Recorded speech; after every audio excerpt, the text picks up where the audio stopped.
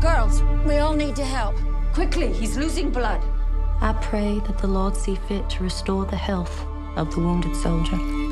We ask for your protection over our school, and we pray that we will be kept from harm throughout the night. Amen.